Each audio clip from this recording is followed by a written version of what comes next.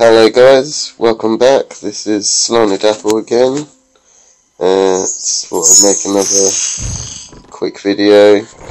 I was just going to look at sort of territories and how you'd go about building your territory and how you attack other territories. So obviously most of you know that you need to be bordering a territory, like us here, against these Russian bears here. So we're bordering them here, so we're able to come and attack their central fortress that they've got here, which is burning.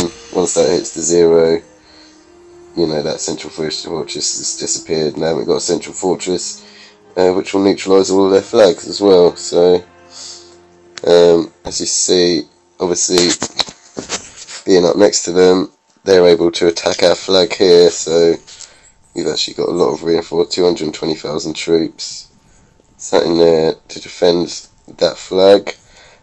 So just really, it's just a good idea to try and not border anyone if you're kind of in a growth moment with your alliance, if you're not really all ready for a fight, and especially if the other guys are higher levels than you, higher power and higher tier troops, then you want to try and keep away from them really. If someone, you really want to go and border territory when you're all ready for an attack, when people are itching for a fight, and you find someone weak who you're pretty sure you could take out, that's when you then want to quickly build, get up next to them, and then smash in, try and do it all in the space of a few hours, so that as many people come on your alliance, stay on to help, and get it done before too many on their alliance are able to come on to stop it happening really. So obviously they've got level 13s, level 12s, you know, they've got a couple of 17s there,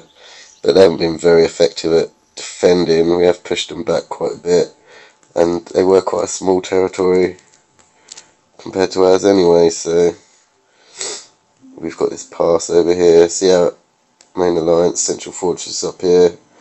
We are touching this I.I here, but we're actually alliances with them at the moment. Don't know how long that will last.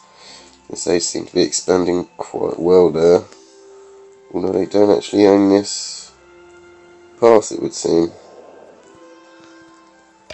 LH own that pass.